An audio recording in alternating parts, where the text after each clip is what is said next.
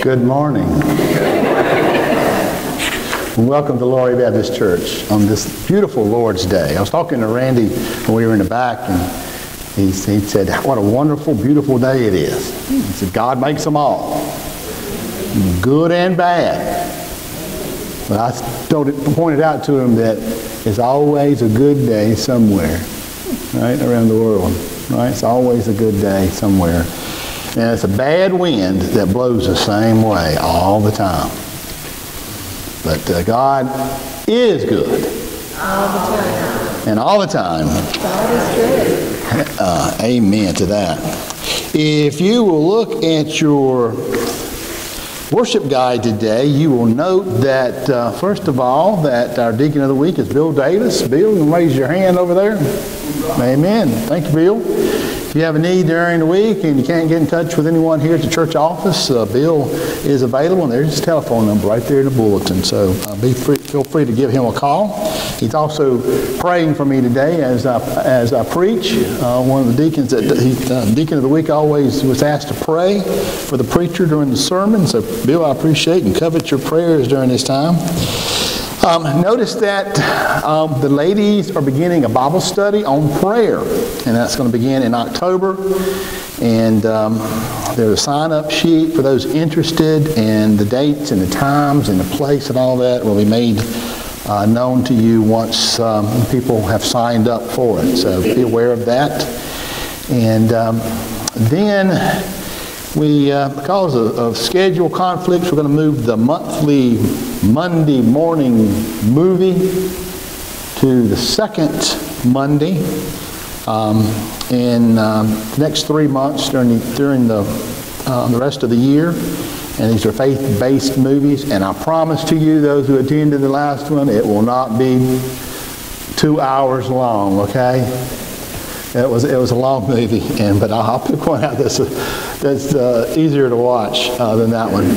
But that we get together and have lunch afterwards, so we hope that you will use this opportunity to come and watch this movie, but also to encourage others maybe to come, or bring someone, invited guests, so they can come to the church in a non-intimidating way. You know, sometimes when you come to church and around a bunch of new people, especially in a church our size, where we all know each other and we know everybody's background and who we are and who their great-grandparents were and all that stuff, kind of intimidating. So it's good to kind of do something other than that. And so that's what this is geared for. So I hope you take advantage of that. And then many of you have noticed we've got a new phone tree system that's up and running. So be aware of that, and it uses different numbers than you're used to, so you have to program your smartphone or phone to be able to pick it up or who it is, but it is the numbers that are listed in your bulletin, those are the ones that are becoming for the phone tree. So that's a new service that we have now. I just want to give thanks to God for working in our community, in our churches in our community. I talked to Pastor Richard across the street at Revolution, and they have a bunch of young people where we don't, and they're itching to do things and to work, and they've not done all the things they could do over there. And he says, when he came to visit the church and look over the buildings, and I looked at his, and he says, those front steps out here, we could pressure wash those things for you. And talked to the deacons, and they approved it, and they're going to come on the 30th of September. And pressure wash front steps of our church. Praise God. Amen. And I'm sure we'll have opportunity to do some things for them. And I think we're going to partner with them and with the Grace Point International Church on doing mission projects together.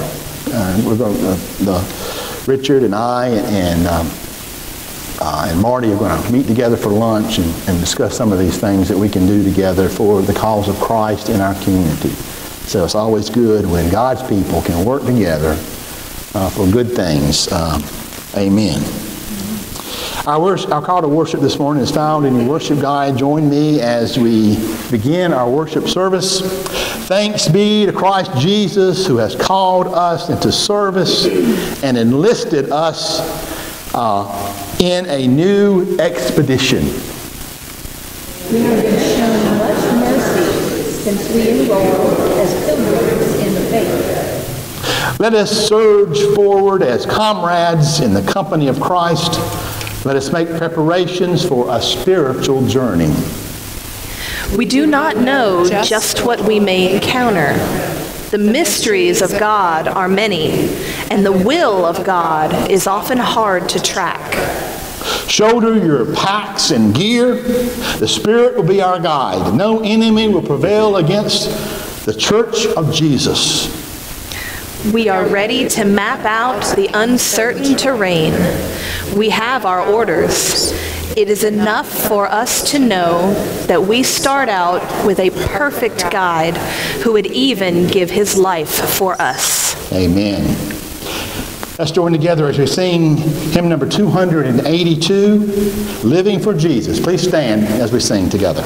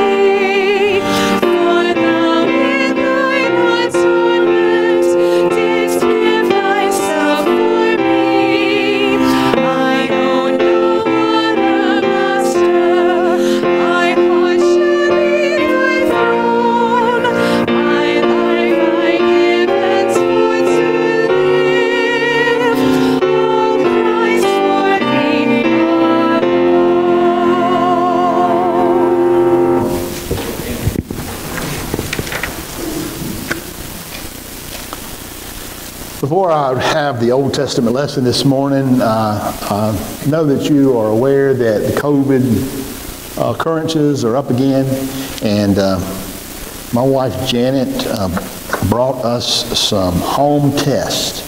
If you would like to have one of these, if you go to the grocery store, they're going to cost you money, but these are available for you. I'm going to put them down here. If you would need one, please take those. If you know somebody who's sick or you might be in need, those are available to you here at the church and also at the public library. You can get them.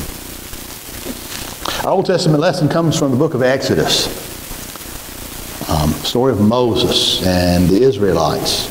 It's from the 16th chapter, verses 2 through 15. In the desert, the whole community grumbled against Moses and Aaron. The Israelites said to them, "If only we had died by the Lord's hand in Egypt. There we sat around pots of meat and ate all the food we wanted. But you have brought us out into this desert to starve this entire assembly to death." Then the Lord, or Yahweh, said to Moses, "I will rain down bread from heaven for you. The people are to go out each day and gather enough for that day. In this way I will test them and see whether they will follow my instructions. On the 6th day, they are to prepare what they bring in, and that is to be twice as much as they gather on the other days." So Moses and Aaron said to all the Israelites, "In the evening you will know that it was the Lord who brought you out of Egypt. And in the morning you will see the glory of the Lord, because he has heard your grumblings against him. Who are we that you should grumble against us?" Moses also said, "You will know that it was the Lord when he gives you meat to eat in the evening and all the bread you want in the morning, because he has heard your grumbling against him. Who are we? You are not grumbling against us, but against the Lord." So Moses told Aaron, "Say to the entire assembly, say to the entire Israelite community, 'Come before the Lord, for he has heard your grumbling.'" While Aaron was speaking to the whole Israelite community, they looked towards the desert, and there was the glory of the Lord appearing in a cloud. The Lord said to Moses, "I have heard the grumbling of the Israelites. Tell them at twilight you will eat meat, and in the morning you will be filled with bread. Then you will know that I am the Lord your God." That evening quail came and covered the camp, and in the morning there was a layer of dew around the camp. When the dew was gone, thin flakes like frost on the ground appeared on the desert floor. When the Israelites saw it, they said to each other, "What is this?" For they did not know what it was. And Moses said to them, "It is the bread the Lord has given you to eat." These are the words of Holy Scripture. Thanks be to God. Let us prepare for prayer.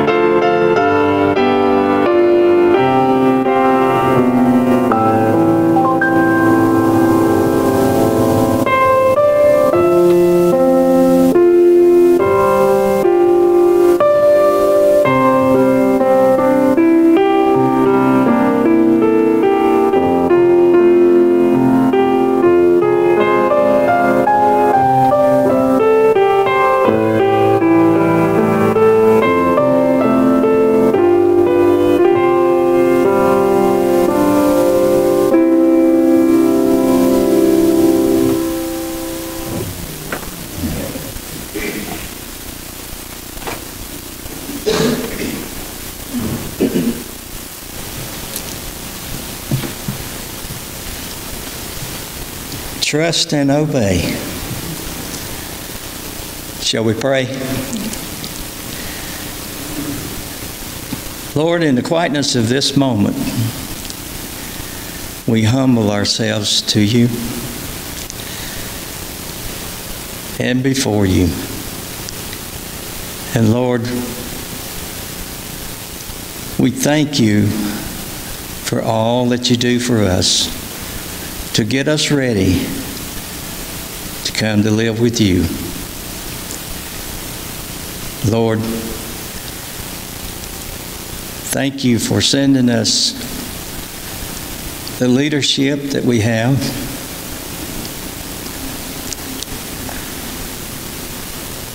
Thank you for giving us gifts, spiritual gifts of wonders. As we continue to tell folks about you, Jesus. And Lord, we have those that are coming to this country that need help. And Lord, we pray that you'll give us the guidance and direction that you want us to go. And thank you again for your love, your mercy, and your grace. For it is in your precious name we pray. Amen.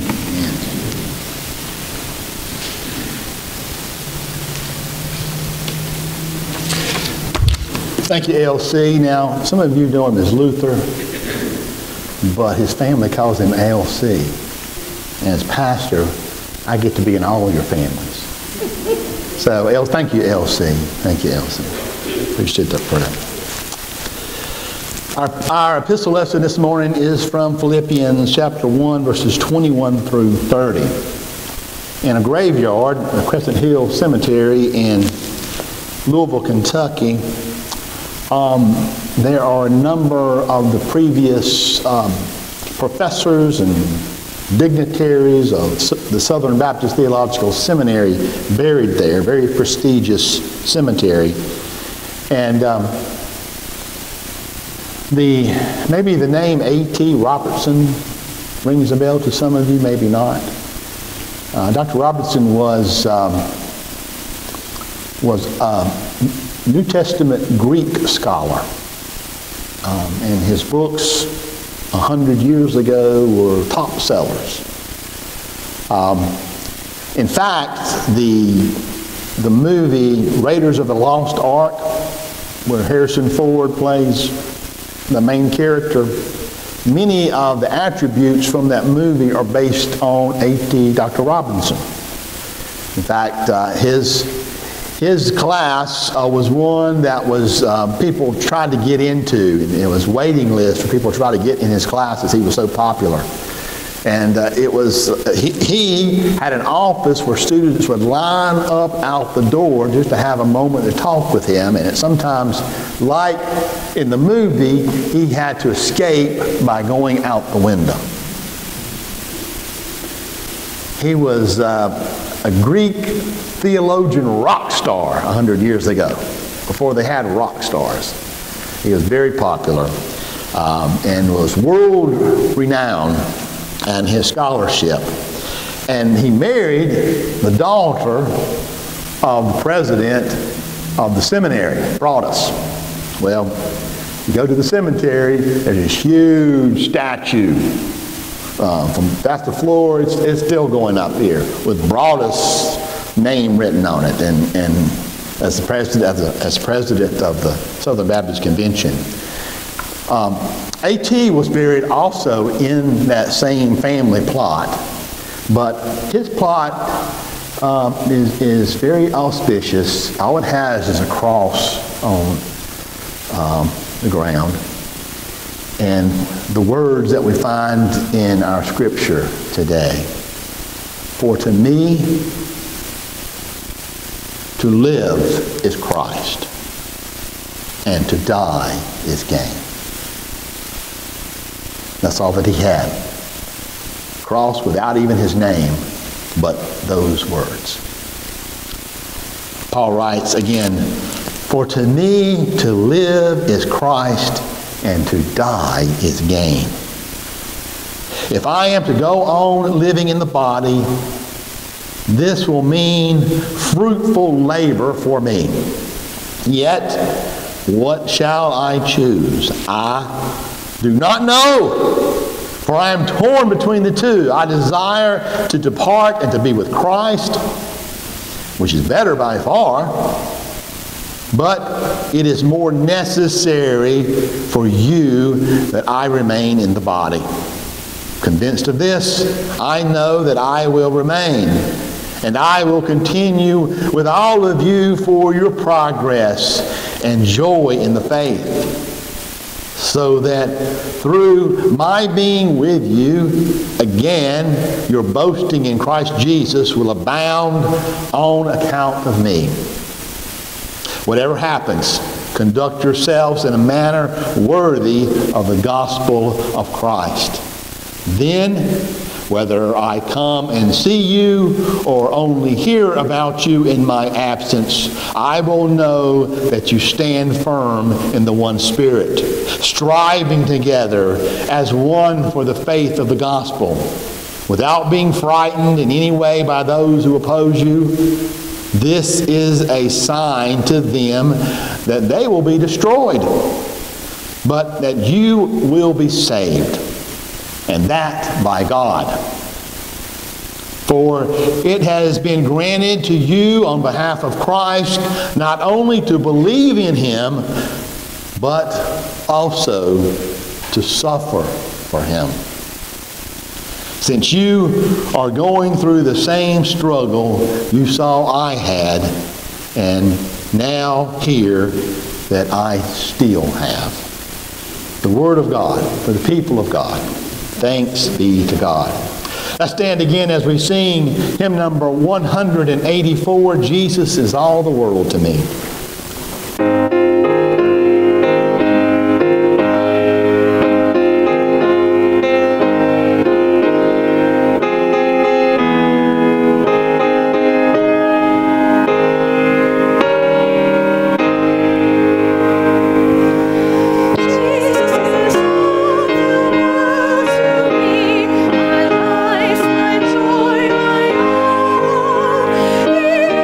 My strength from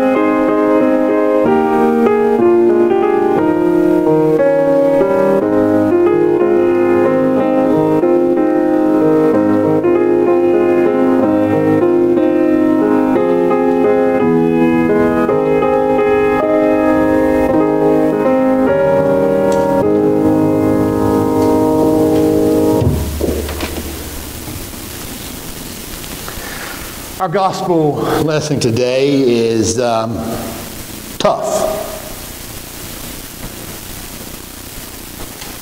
One of those tough passages of Jesus. Matthew 20, 1 through 16. For the kingdom of heaven is like a landowner who went out early in the morning to hire workers for his vineyard.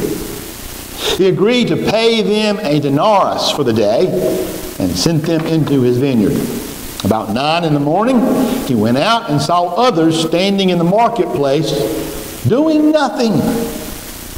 He told them, "You also go and work in my vineyard, and I will pay you whatever is right." So they went. He went out again about noon and about 3 in the afternoon and did the same thing. About 5 in the afternoon, he went out and found still others standing around.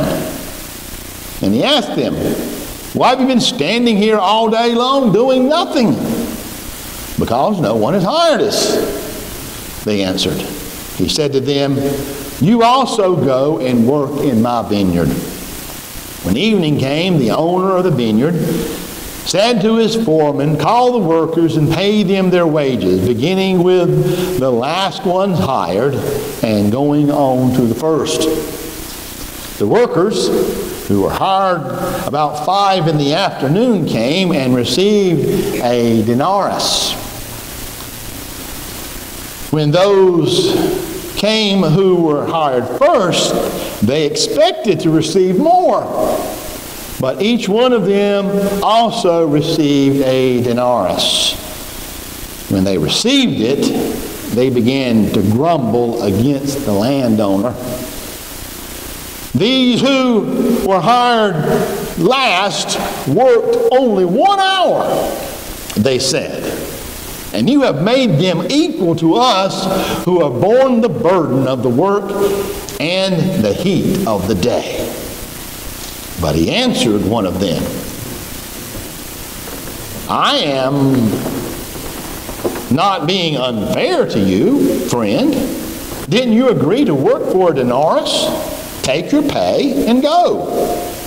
I want to give the one who was hired last the same as I gave you. Don't I have the right to do what I want with my own money? Or are you envious because I am generous?" And then Jesus ends, "So the last will be first, and the first will be last." These are the words of our Lord. Thanks be to God.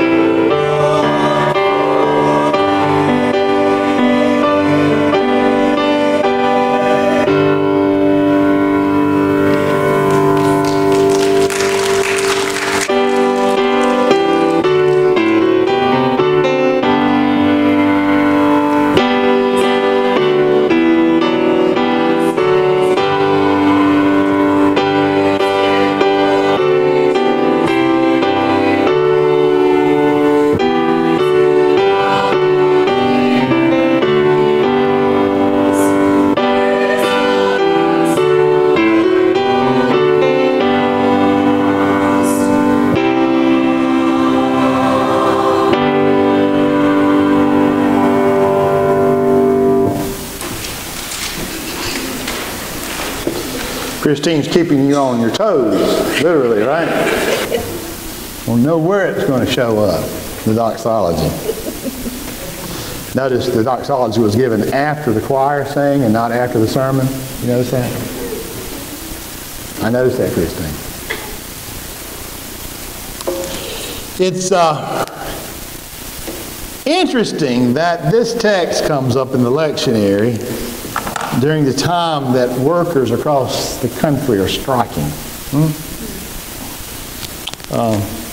Most of us have been raised to believe that if we work hard and do a good job, we're going to be paid well or fairly. Amen? You know the story. There it is. A landowner goes to look for workers. He needs his vineyard taken care of. Now, you know anything about having a vineyard? You know, or anything, if you're growing anything, when things get ripe, you need to take care of business. They need to be removed. You don't want to let them sit there and rot on the vine or on the plant. Nothing worse than seeing a bunch of wonderful looking tomatoes that are rotten because you didn't get out there and pick them at the right time. Well, same thing here. This landowner needed people's help. He needed help. He needed to get his harvest collected. It needed to be done.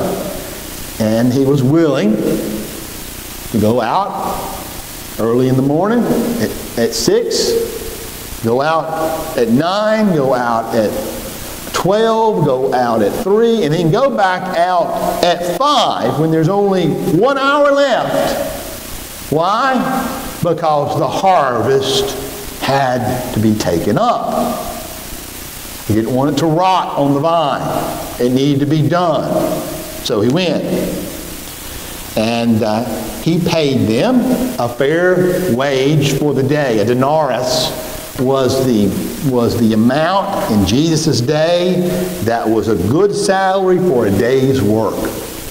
A 12-hour shift. That was what they worked. And that was considered, that was the day's wage. That's what you needed to pay people for their work for those days. But this particular landowner was so grateful for their work and getting that harvest done that he paid everybody the same. Those who had worked 12 hours got the same pay as those who only worked 1. Now, when we hear that story, we're like those workers who worked all day. Hey, that's not fair. I've worked 12 hours, and then this lazy so-and-so, been sitting around at the marketplace, shows up and works an hour and gets the same wage that I do? That's not right. That's not fair.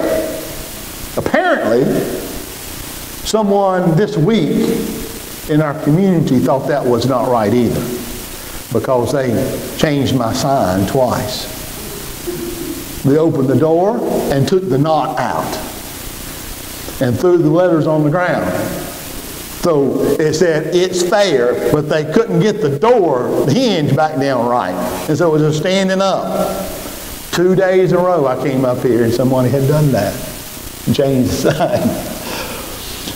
And then Jesus has the audacity to say, after telling this parable that should offend us all in a way, he says, so the last will be first and the first will be last. I read about a golf tournament that was played, and the golf tournament was a hole-in-one tournament. And so people would it was a fundraiser, but it was a tournament that people would put money in to take a shot at a green that was about 90 yards away. You know, for those who play golf, that's not too far, you know. Most people can hit a club that far. One fella hit a shot that was so bad that it hit the scorer's tent, bounced off it, went back into the fairway and hits a ball and rolls up 1 inch from the cup. Now, it was whoever was closest to the pin. It didn't have to be a hole-in-one, but it was 1 inch.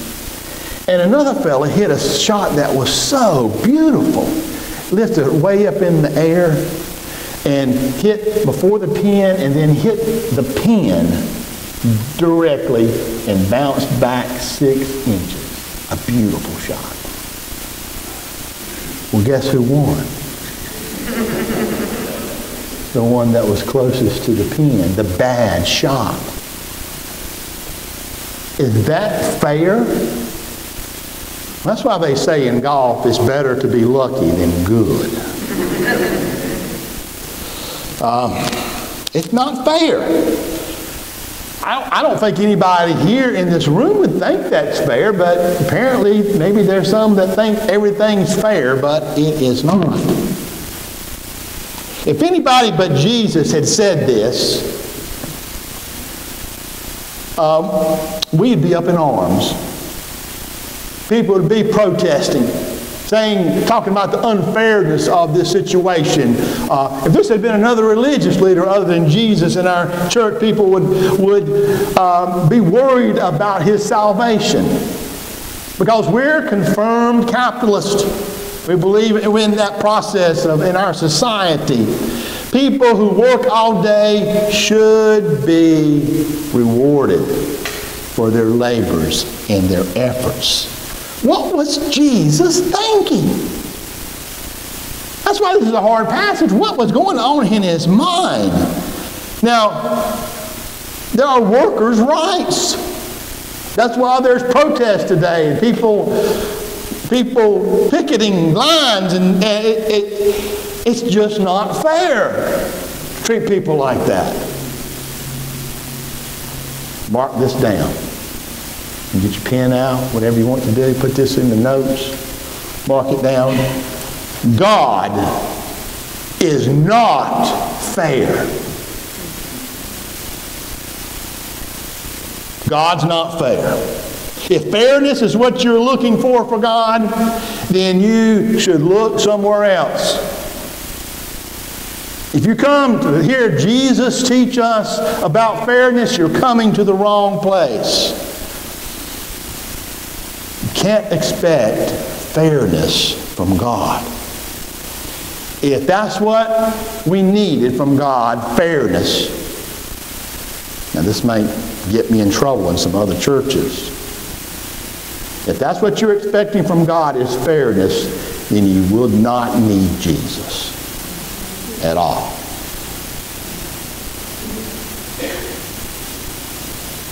This is the heart of the gospel.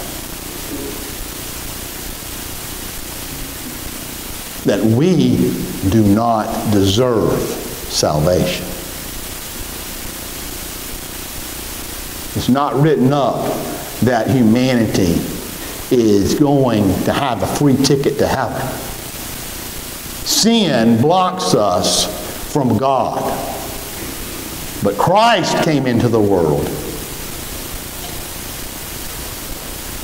to cheat sin and evil and death and give us the opportunity, if we believe in Him and have faith in Him and work for Him, no matter how long or how short it is, that we will have salvation. Now, the Old Testament is all about fairness. Write that down. The Old Testament is all about fairness. That's what it's about. If you read that, things have to be fair. The Jews had another word for it. They called it justice. God needed to be just. Above everything else, they believed in a just God. That God was just and would work things out in the world. And that way, you could always determine what was right and what was wrong. There was good and bad. There was evil and godliness. And If someone did good and was righteous, they would be rewarded. But if someone was evil and sinful, then they would be punished. That's what they believed in the Old Testament. And you know, that's fair, right? But the problem with it in that system is it doesn't work. Remember Jesus said, the rain falls on the just and the unjust.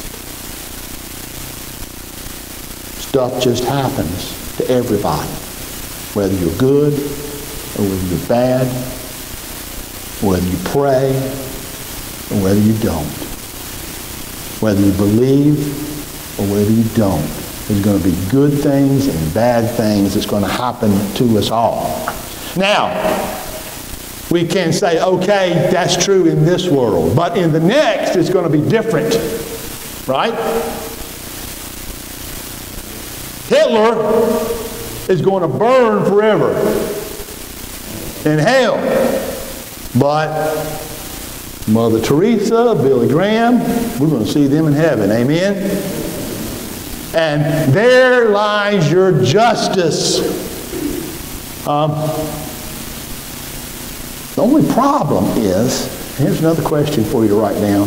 What is the dividing line? Where's the line between whether you deserve hell or whether you deserve heaven? I guess we could all agree if someone breaks into your house, points a gun at you to steal money from you so they can go and buy drugs, well, that's probably a bad person, right? What if he's your child? Are they beyond all grace? Are they beyond God's forgiveness? Are they beyond love? I don't think we would say so. What if it's a company president that steals millions of dollars from the company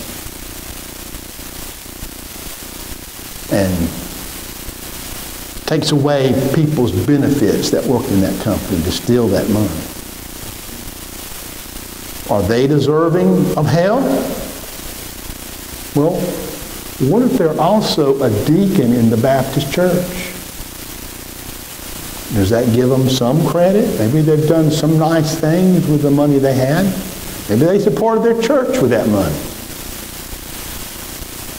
Where's the dividing line?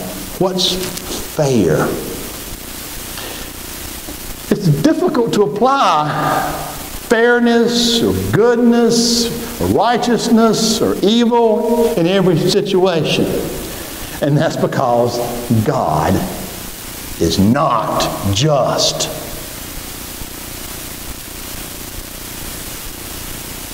He is generous. We have a generous God who loves us and created us for His glory and sent His Son to die for us that we might have everlasting life in Him. He's not just. He's for us. He's generous towards us. But what about these people who live this wild life all their life, and then when they're on their deathbed make a confession of God? They've lived this wild life and they've ruined people's lives and they've done these terrible things and they were mean and ugly to people. They said rotten things. What about them, God? Are you going to let them, when they're getting ready to die, just make a confession to you and let them go to heaven? God, that's not right, we think. And it happens. Maybe some of you remember the name Ty Cobb. Great baseball player who lived a reckless, abandoned life, and who was a avowed racist, hated people. Yet on his deathbed, a pastor came to him and he said, "You mean this God would forgive me the way I've lived all my life if I just confess Him now?" He said, "Yeah, He will." And so he did. Is that fair? No. But it's generous. And all of us can be thankful that we have a generous God. Amen. I never know where my sermons are going. As I preach them, I've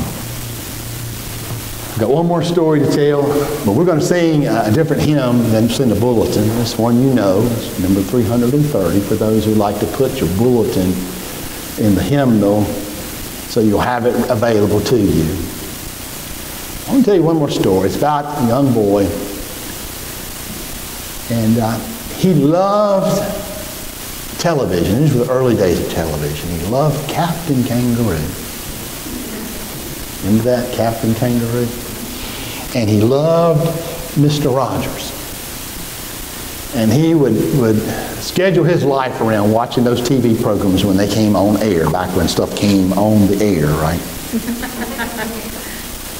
And he heard that one day Mr. Rogers was going to visit Captain Kangaroo, and they'd be on the same television program together. You can imagine how excited that little boy was. Mr. Rogers and Captain Kangaroo. And so he was there in front of the television when it came on air. And he was so excited. And it came on, and after a few minutes, he walked out of the room. And his father said, "What's wrong, son? Your favorite two people are on television." He said, "It's just too good. It's just too good." Well, that's what God's grace is to us. We're undeserving, but it is just too good. Let's stand together as we sing.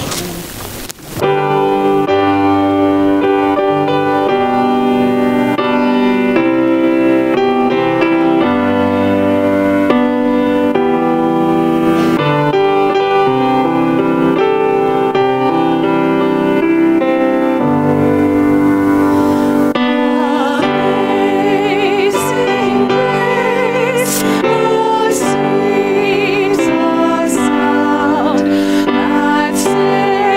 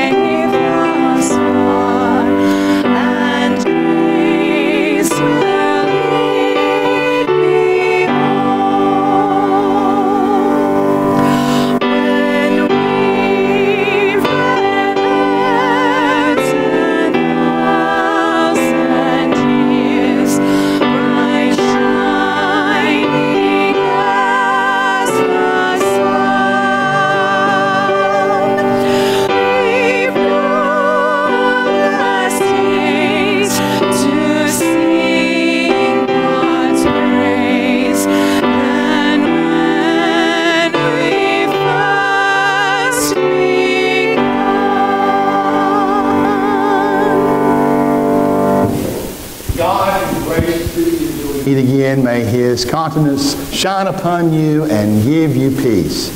Amen.